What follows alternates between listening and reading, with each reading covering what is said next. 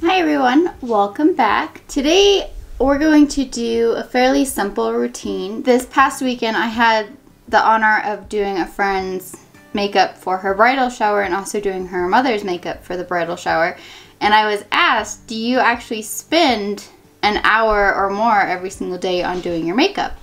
And the answer is no, I don't. But today I thought I would walk you through that routine while also trying out a few new products and see how it goes. So before we get started, I would love if you would hit that subscribe button. It would mean so much to me, and we will get started.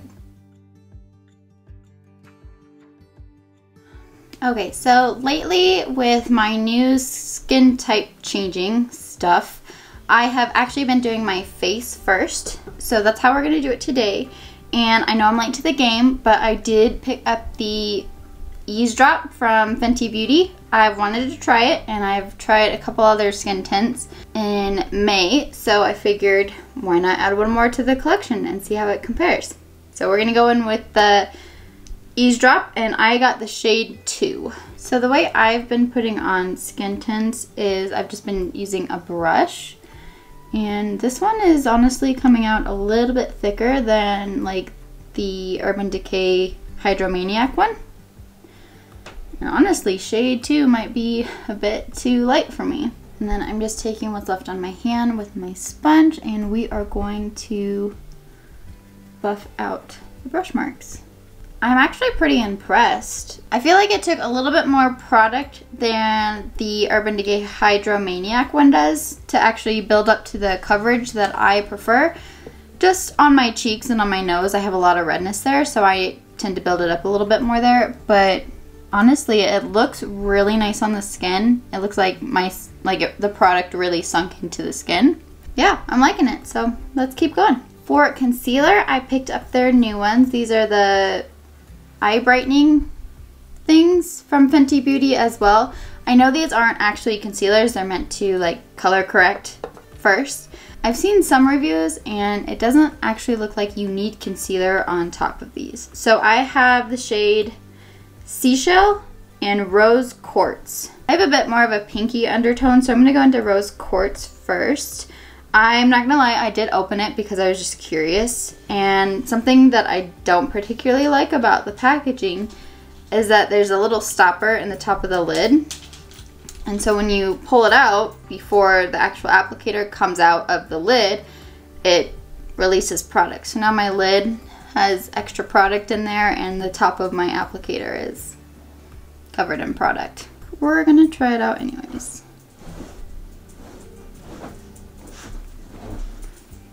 So I'm just gonna do one eye at a time like I normally do, and blend it out with a brush first.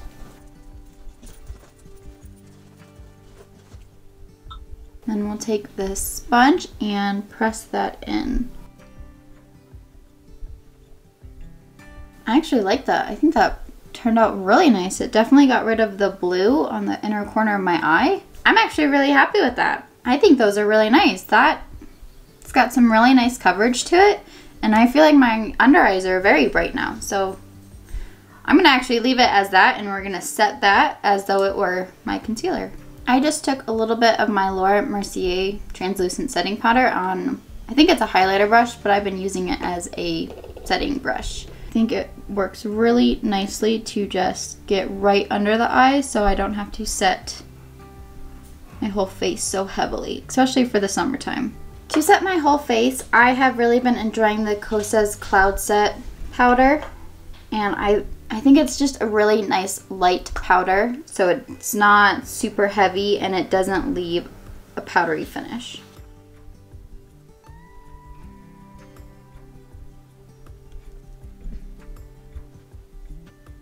Especially with a skin tint, you don't need super heavy powder. I've been liking this one, just a quick sweep around the whole face.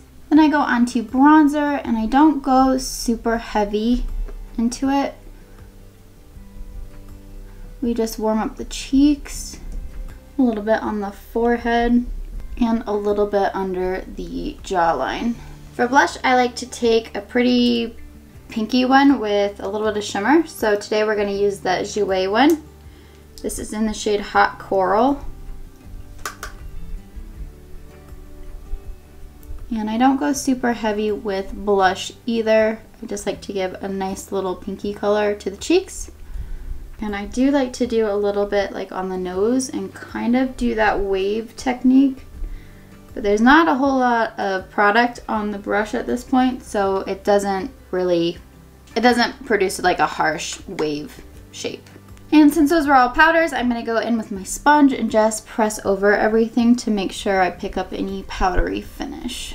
Next, we're gonna go onto the eyes, and because this is such a simple, less than an hour look, honestly, I don't even know if this whole look would take you 30 minutes, probably less. For our eyes, I did pick up the new Sigma Ambiance palette. It is more of a warm tone gold, very summer vibe palette. So, oops. I've been staring at this for probably a week now and just wondering, when am I going to use this? Because it's so beautiful, I am kind of hesitant to touch it. I want to so bad, and we're doing such a simple look today that I thought this would be a good day to test it out. So for eyeshadow, I'm actually going to go into this shade. It's called Daylily, and I'm just going to use the fluffy brush that came with the palette. And I'm going to start in the crease. Ooh, that's a really pretty shade. And I'm just kind of buffing that in the crease and blending it up. Scratch that. I'm just going to put it everywhere. Put it on the whole lid. And it just kind of goes everywhere until you get it to the opacity and blend it out to your liking. So we'll go ahead and do this side too. And then I'm actually just going to flip the brush over. This is like a flat shader brush side. And I want to go into this shade Marigold. This shimmery one here in the center.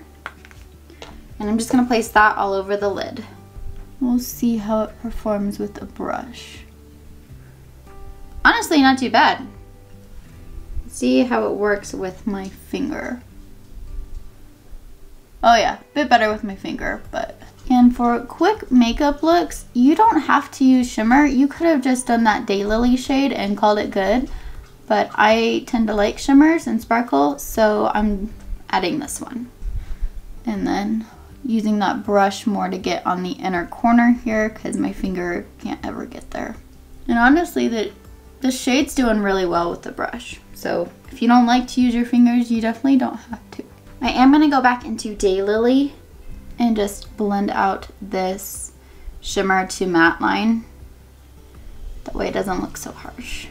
And then for my lower lash lines, I'm going to use Daylily and just go corner to corner.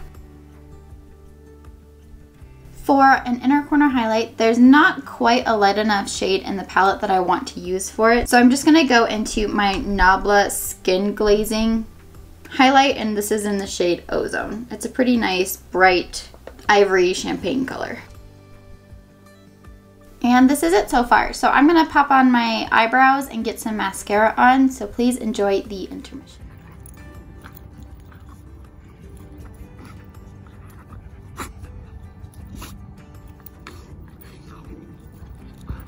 Okay, so now that I've got my brows and mascara on, we are going to finish up with the lips. And for lips on a really simple day like this, I don't go full blown.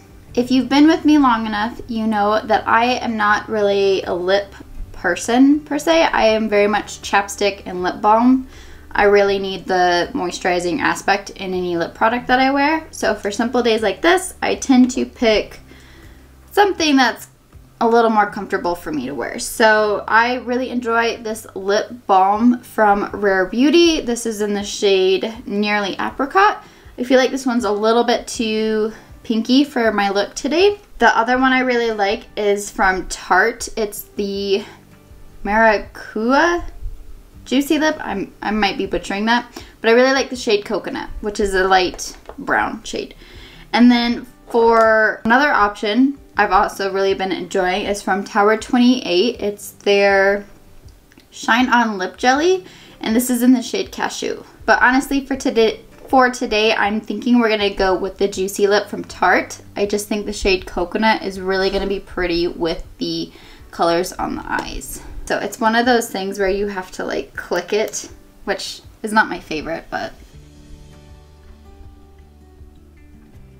And then you just have a nice light brownish tint to the lips, but it's very moisturizing. It feels like lip balm, which is really important for me. And then I believe our last step is setting spray. Currently, I've been liking the Maven Beauty Rose Water Setting Spray, so this is the one I'm going to use today.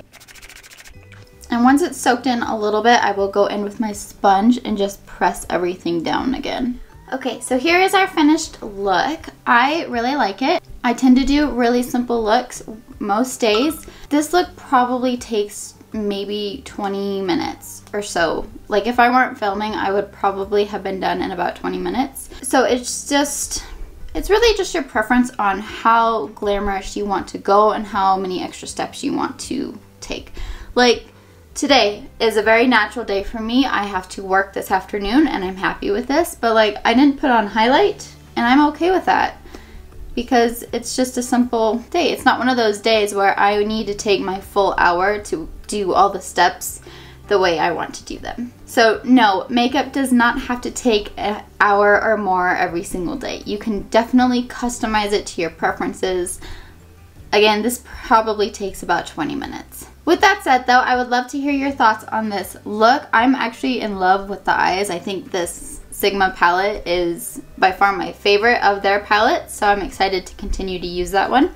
The Fenty Beauty skin is actually really nice. I feel like my skin is really flawless, for lack of a better term, but like it just seems like all of the products really sunk into the skin. You'll have to let me know if you've tried any of these newer products that I mentioned and let me know your thoughts on them. Other than that, that is all I have for you guys today. I am here on Tuesdays and Fridays, 10 a.m. Mountain Daylight Time, and I will see you in the next video. Thank you.